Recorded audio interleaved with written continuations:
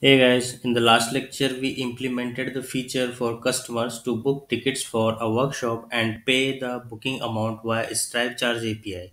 Now, in this lecture, we will implement feature to send emails to customer after booking the workshop. Okay, so I mean, whenever a customer books the workshop using this form, we will send a confirmation email to him because it's a good business flow to send emails to customers or users of your site as a confirmation once they pay amount for their order. Okay, for example, if you pay some amount for your e-commerce order, like for example, let's say you have ordered something on Amazon, and then right after paying amount for that order you will get an email into your inbox. Okay, so this is considered to be a good practice to send confirmation emails. Okay, so let's start doing that. First, add the letter opener gem into your gem file to preview emails into browser. Okay, so open the letter opener gem in browser. Okay, and click on the link, and from here you can copy this letter opener gem. Okay, and paste it inside your development and test group. Okay, so just copy this from here and open the gem file. Okay, and into this gem file just paste this letter opener gem inside here. You can paste it inside below the .env rails gem. Okay, save it and go to the terminal and run bundle install. After installing the bundle, again go to the gem documentation and just copy these lines.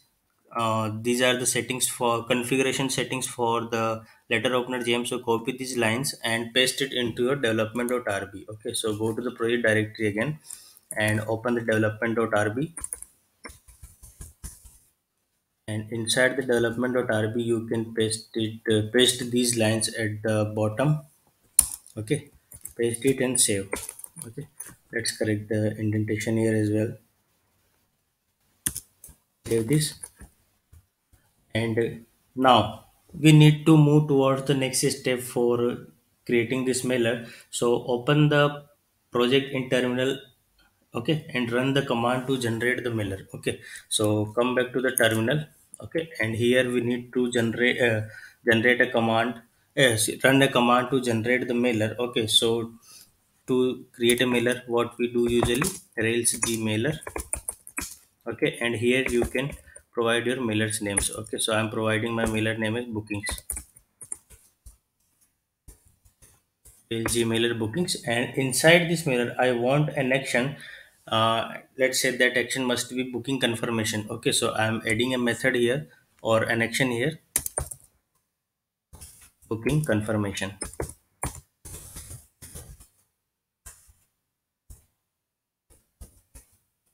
When I run this command, this will generate a bookings mailer for me. Okay, which you can find inside the app mailers. Okay, so open the project directory, and here inside the app mailers you can find this bookings mailer. Okay, and you can also find the views for this bookings mailer inside the app views with booking underscore mailer. Okay, and here you can find the two files for this booking confirmation email. One is in HTML format and one is in text format. Okay, so we can remove this text format file because we don't need that. Okay, so just delete it right now and close this development.rb as well and this gem file as well.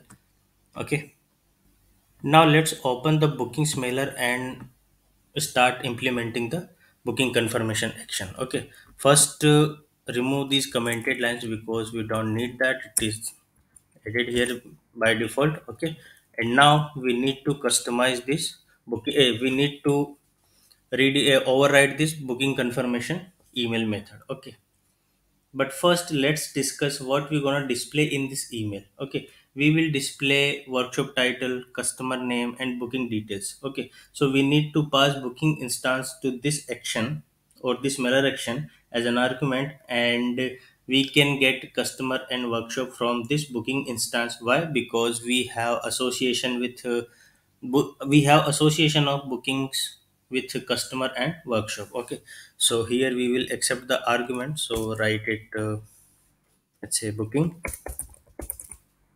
Okay, and now remove these lines as well because we don't need that, and Let's remove this for now. We will add some dynamic email here, and now get this booking into a instance variable. Okay, we need this in at that variable with at that symbol. Why? Because we will reflect the booking details on the view file. Okay, so we need to define booking with the at the rate symbol. Okay, so now booking, and here you can define at the rate customer equal to customer, and sorry, booking dot customer,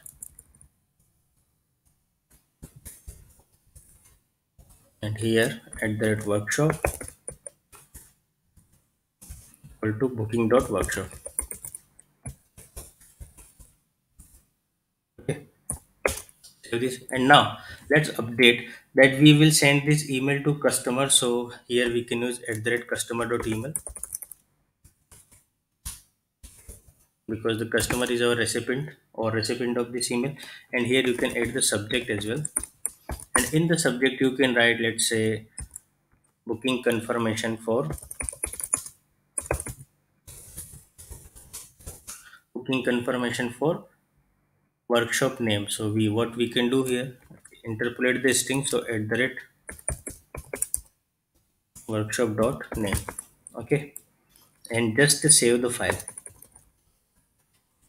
Now we implemented this method. It's time to open the view template for this method, and we need to update text there. Okay, so open the booking confirmation.html.trv from the app use booking mirrors, and remove the existing content because we don't need that. Okay, and now here we will implement our own text. So let's write here, uh, div class call lg n mx auto, and inside this div class what we can do, we can create a card element here. So let's add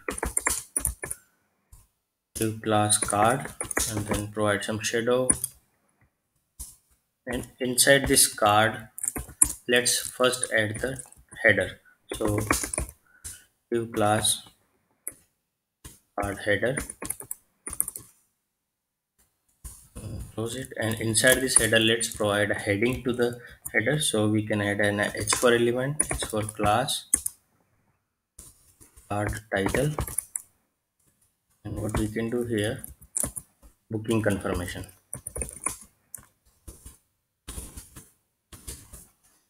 and save this. Now we need to define a card body to display the email content. Okay, so below the card header you can define div class card body, and just inside this body what we can do, first you can write, let's say, h1, and here we can write some formal message like, let's say, greetings from webinary,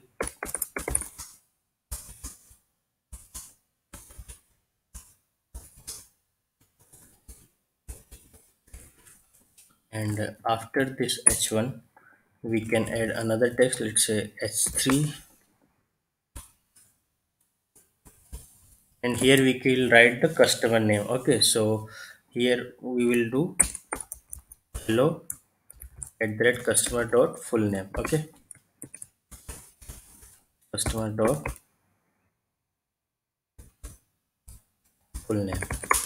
Okay, and after this s3 we need to display some message here. So we can add class, we can add a tag here, class lead, and inside this paragraph what we can write, your booking for, and now provide the workshop name in strong tag. So what we can do for workshop name is just interpolate it at the rate workshop dot name, dot name has been confirmed,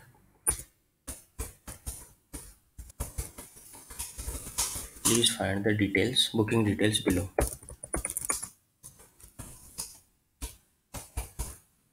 Save it. And after this message, we need to define some booking details like how many tickets have been booked, what amount has been paid, and what is the schedule of workshop. Okay, so here we can simply add, let's say, some booking details. Okay, so let's add H3 element, and with H3, what we can do here, booking details. Okay, and here we can add, let's say, P class, and into this P class we can add a strong tag, and with this strong tag we can add number of tickets,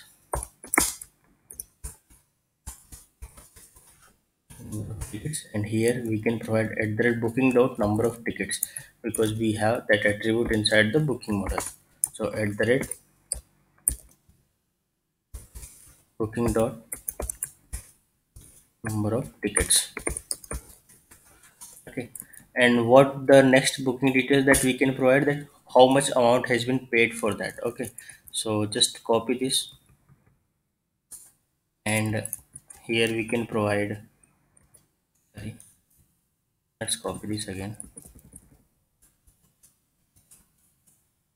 and here we can provide amount paid.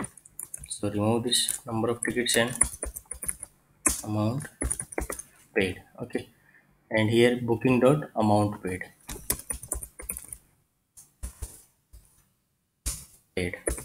Save this and add an HR here below this paragraph element, because now we need to display some workshop schedule as well. So you can add an S3 element here, and inside that S3 element we can add workshop schedule. Okay, and in here in this workshop schedule, what we can add that from which date to which date workshop will last, and every day what will be the schedule. So you can just simply copy the open the show.html.erb of workshops, and you can copy these h4 elements where we already write the code to display workshop total duration and workshop daily duration. Okay, so now close this and paste it here, and just correct the indentation. Now save this file. Now we need to do one more change, that since we used some bootstrap classes here inside the mailer template. Okay, so you need to make sure to include the bootstrap CSS into the mailer layout as well. But including assets like application.css or JS will not work in mailer layout. Okay, so we can add the bootstrap 5 CDN here.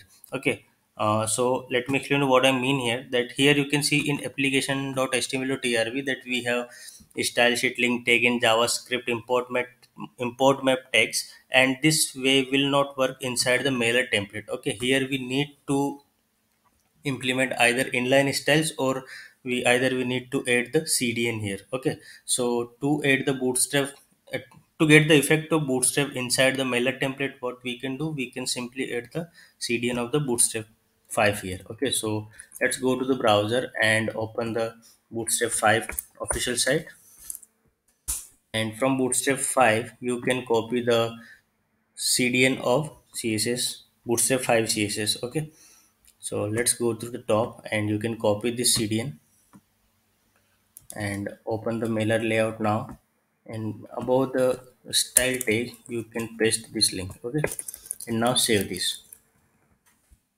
Okay, now it's time to call this mailer to send the email. Okay, so open the bookings controller and call this mailer right after you creating the booking. So just to go to the controllers, and into the bookings controller you can see that what we are doing here, we are creating at the rate booking with this function. Okay, with this query, sorry. Okay, now here you need to call your bookings mailer. Okay, so what you can simply do that, just copy this bookings mailer. Okay, and come to the controller here, and here you can write booking confirmation, and then just pass the booking instance here. Okay, because we are accepting the book, or we because we are accepting an argument here as booking. Okay, so we need to pass this. So let's pass this booking as argument to the mailer, and just write deliver now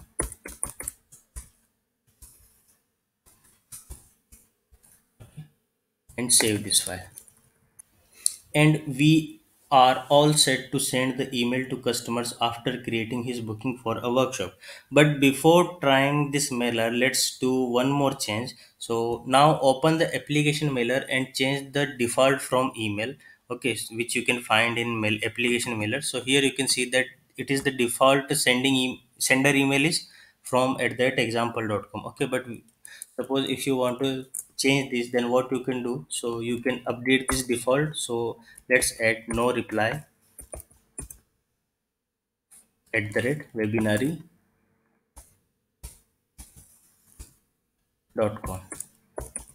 Okay, and now save this.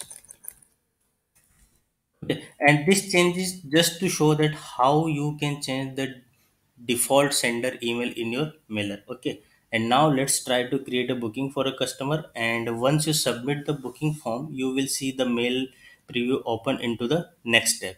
Okay, so but before doing that, let's restart the server because we added letter opener gem after starting the server. So we need to restart to send to see the email preview. Okay, so we restarted the server now. Now go to the browser and refresh the workshop detail page, and now here we can provide the information. Let's say provide Martin King, and here we can provide Martin King at the rate example.com. Let's provide some contact number here, and suppose Martin wants to book 20 seats for this workshop. Okay, and now provide the card number. So we can provide test card number 4242. Okay, and now provide the CVV. Let's say 123, month 12, and year 23. Okay, and now make some space at the terminal and click on the book your tickets now. And when you submit this form, you can see at the terminal that okay, you can see at the terminal that the customer has been created, customer updated with the Stripe customer ID, booking has been created, and right after creating the booking, we can see that a mail has been sent in. A mailer preview has been opened. Okay, it means a mail has been sent to the customer. Okay, so now you can preview this email into the browser like this. Okay, so here you can see that we change the from email inside the application mailer. You can see the subject like this: dynamic subject, booking confirmation for full stack node development bootcamp. And here you can see that we designed a basic bootstrap layout for our mailer template. Okay, however, if you want, you can do more better style for your email template. Okay, but I'm not strong in that area, so I just use a very basic layout for this mail template. However, if you wish, you can do more style with you can apply more style to that template. Okay, but the purpose was is to how to send email after creating a booking, okay, for the customers. Okay, and that's it. So let's give this mailer a try at your end, and if you wish, you can do more work on styling the email template for this mailer. Okay, and that's all from this lecture. Let's meet into the next lecture where we will do some work with bootstrap 5 and show the flash messages using bootstrap alert. Okay, till then, tata, goodbye, take care, and stay safe.